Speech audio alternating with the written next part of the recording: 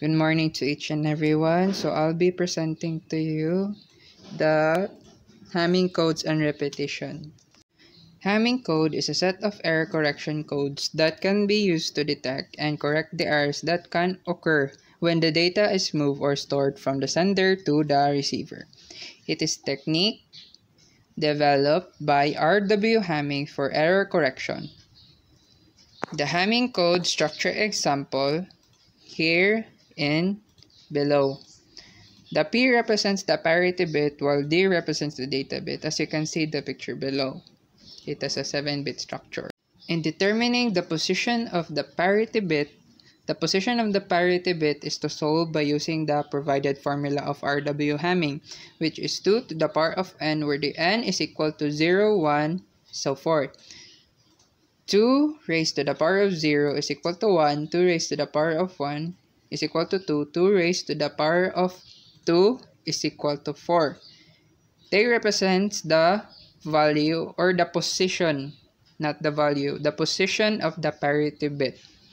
So, note it will not exceed anymore since it is a 7-digit bit structure, as you can see the picture below. We have P1, P2, D3, P4, D5, D6, D7. So we have the parity bit and the data bit.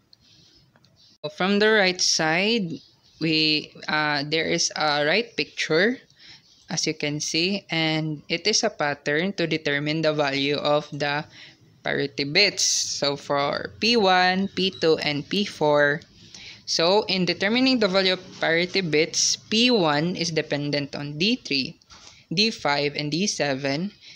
P2 is dependent on D3, D6, D7, and P4 is dependent on D5, D6, D7.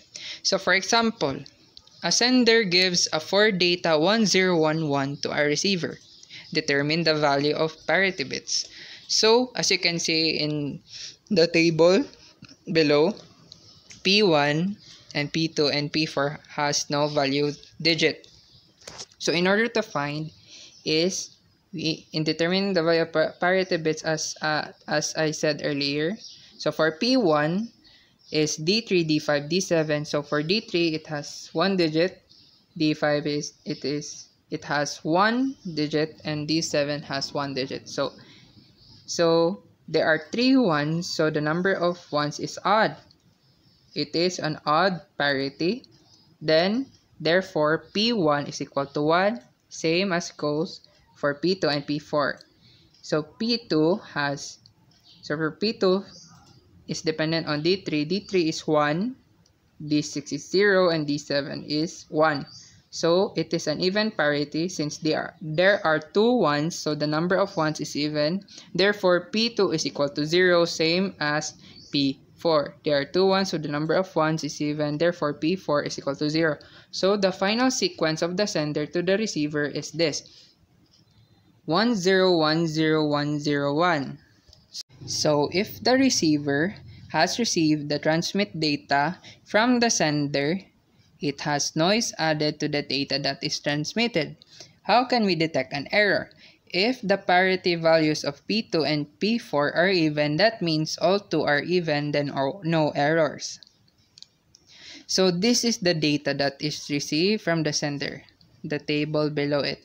So we have 1110101. So how can we detect the error? So the original sequence on the left side of the screen, we have the original sequence of the data that will be transmitted to receiver, and the table orange is the received data of the receiver. So how can we detect the error? P1 is equal to 1, P2 is equal to 0, P4 is equal to 0. That is the original parity value digits and the original transmit data. And next is P1 is equal to 1, P2 is equal to 1, P4 is equal to 1. And this is the data that is received from the receiver. So if the parity values of P2 and P4 are even, that means all 2 are even, then no errors. So therefore, the data that was transmitted to the receiver has an error, and the parity values of P2 and P4 is an error. Redundant bits are extra binary bits that generated and added to the information carrying bits of data transfer to ensure that no bits were lost during the data transfer. So the number of redundant bits can be calculated using the following formula. 2 to the power of p is greater than m plus p plus 1, where p is redundant or parity bit and m is the data or message bit. For example, number 1. Suppose the number of data bits is 7, then the number of redundant bits can be calculated using 2 to the power of 4 is greater than 7 plus 4 plus 1, and it is 16 over 12. Thus, the number of redundant bits is equal to 4 bits greater than 12. Example number 2. Suppose a binary data 10011101 is to be transmitted. To implement Hamming code for this is by calculating the number of redundancy bits required. Since the number of data bits is 7, the value of r is calculated as 2 to the power of r is greater than m plus r plus 1, and 2 to the power of 4 is greater than 7 plus 4 minus 1. So therefore, the number of redundancy bits is equal to 4.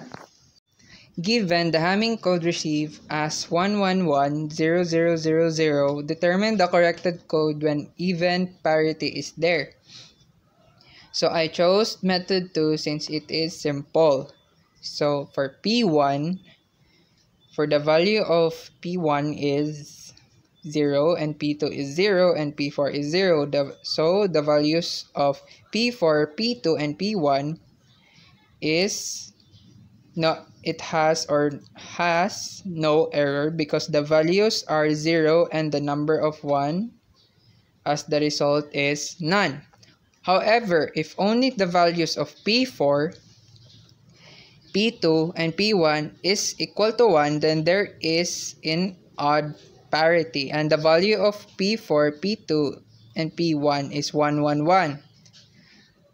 That is, there is an error because the number of 1s in the value is odd. So we convert the binary number with the parity bits 111 to decimal number. The decimal value of 111 is, as you can see in the picture above, you have 1 plus 2 and plus 4 is equal to 7. So the bit error is in the bit 7. Therefore, we can now change the bit under 7 from 0 to 1. The corrected code now is 1110001. So, example number 4. Generate the Hamming code for the message 1110. So, this original message is not yet received. So, in order to determine the value of p that satisfies the inequality is 2 to the power of p is greater than or equal to p plus m plus 1 by using a trial error, where m is the message bits and it is equal to 1110 and is equal to 4 bits, and p is equal to parity bits, the value of p in the equality. So as you can see in the picture below, we use a trial and error method. So last, if p is equal to 3, then 2 to the power of 3 is greater than or equal to 3 plus 4 plus 1, so it is equal to 8. Then 8 is equal to 8, then p is equal to 3 satisfies the inequality. Therefore, in transmitting 4 message bits, we require P3, that means 3 parity bits are needed, as you can see in the picture. As you can see in the right side of the picture, the Hamming code is equal to the 4 message bits plus the 3 parity bits in time of transmission. To check in the following table, as you can see, there's a table. For even parity transmission, as you can see, we have 1100, 110, 1100. So, as you can see, they are even parity. So for P1 is equal to 0, P2 is equal to 0, P3 is equal to 0. So, therefore, P1, P2, and P3 is equal to 0. So, in the table, in the table in the left side, as you can see, the Hamming code for even transmission is 0010110. So for odd parity transmission, we have, so P1 is equal to 1, P2 is equal to 1, and P3 is equal to 1. So therefore, P1 is equal to 1, P2 is equal to 1, P3 is equal to 1. So, as you can see in the table below, the Hamming code for odd transmission is 1111110. So the next topic that I will discuss is repetition. So repetition of code happens sometimes. One code may be repeated for every data bit in multiple times and can be checked if it was sent correctly. For instance, the data bit to be sent is 1 and n is equal to 3. Repetition code will send 111. If the free bits received are not identical, an error occurred during transmission. If the channel is clean enough, most of the time only one bit will change in each triple.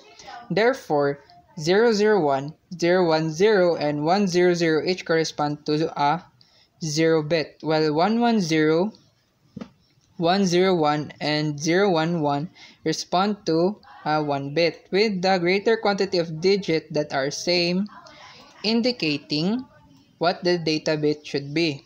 A code with this ability to reconstruct original message in the presence of error is known as an error-correcting code. Sorry for that.